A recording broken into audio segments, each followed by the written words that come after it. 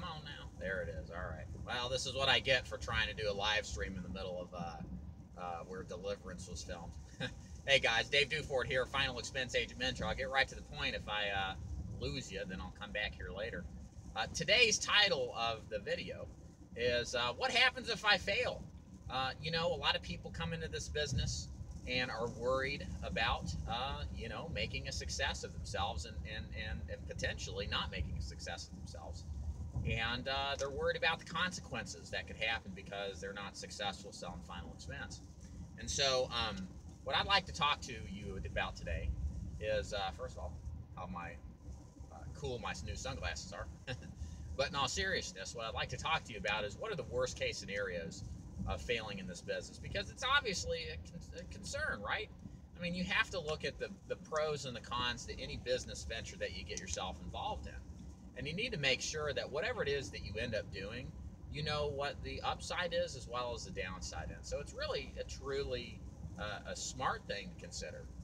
And you need to know that it isn't really that big of a potential downside if after all is said and done, this business isn't right for you. So when I sit down with a new agent who is expressing some kind of concern, some kind of worry that they're trying to figure out if this business is right for them or not, I basically tell them this: if you do everything that I instruct you to do when it comes to selecting the right leads that I tell you to do, the selecting and working as hard as you can the leads that you get, and you go out there and you actually give this an honest, earnest effort, if you do everything that I describe to you, it will be completely apparent to you within the context of, I would say, 4 weeks, that this business is either right for you and it's a good idea to continue, or if it's not, and you should shut down and do something else.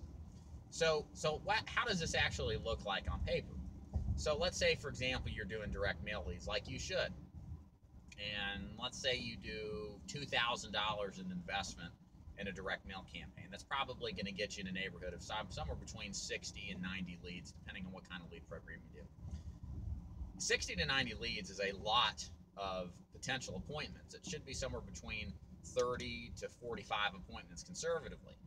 That's a lot of opportunities for sales and a lot of opportunities to see if the people you're working with are people you get along with, if the marketplace works for you and the setup and everything in detail should give you enough perspective to see if this is actually, again, an appropriate type of business for what it is that you're doing.